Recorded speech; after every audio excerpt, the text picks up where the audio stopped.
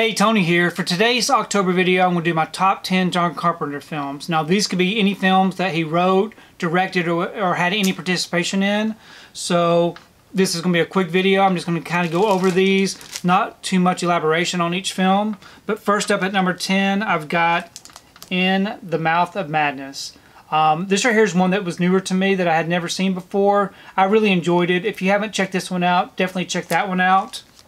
Okay, at number 9, we have Vampires. Really good film. I really enjoyed this one. I had never seen this one before either.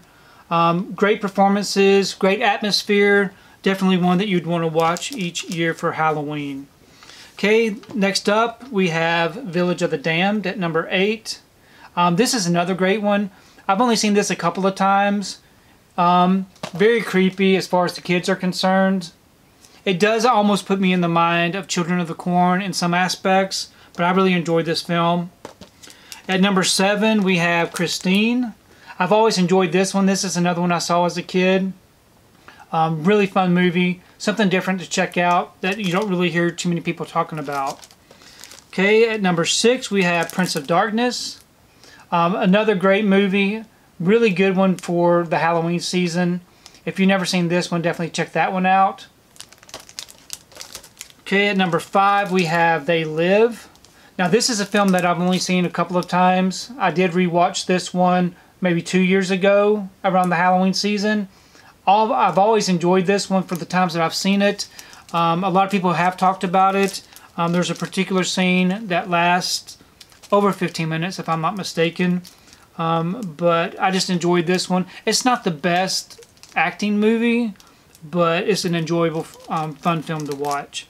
Okay, at number 4, we do have a creepy movie, and that is The Fog.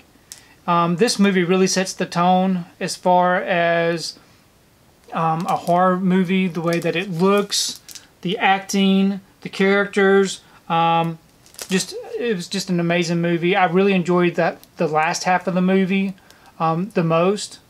Probably maybe even the final act, but just a really good atmospheric movie. Okay, at number 3. So my top 3 were kind of tough. They're all great films to me. But at number 3, we have The Thing. I've always enjoyed this one also. Just the tone of the movie, the acting, the story, very creepy. Just a great film. I know a lot of people have already seen this one, but definitely check that one out if you haven't. Okay, these next 2 are probably my top John Carpenter films, which you probably already know what these would be. But at number 2 would be Halloween 2. Now, Halloween 2 is a movie that I've got the most fond memories of. I do remember seeing this one in the theater when it was released. I was very young, of course, but back then they would let you go in if your parents went. So my mom and dad took us to movies all the time. But I always enjoyed this one. What I think I enjoyed mostly about it was just the creepy atmosphere of that hospital. But this particular hospital seemed to be abandoned, which gave it a nice creepy feel. And I also enjoyed the fact that it was a good continuation from the first film to this film. I know a lot of people, I don't know, I haven't really heard many people talk highly of this one, but I do enjoy this one. And of course, number 1 would be Halloween. Who doesn't love Halloween? So I do remember seeing this one. I did not see this one in the in the theater, but I did see it as a kid. For whatever reason, I saw Halloween 2 in the theater, but I never did see this one. I actually saw Halloween 2 prior to seeing this one, which is kind of messed up. But as a kid, you don't know any better. That's probably why I have such fond memories of Halloween 2. But Halloween is, of course, the greatest to me. It's my favorite. So once I saw this one, I usually try to watch both of these at the same time. You know, the same watch time, and just continue on with it. But Halloween is probably my most favorite of the Halloween films.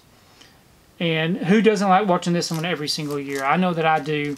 So please leave me a comment below. Let me know what you think about my top 10 John Carpenter films.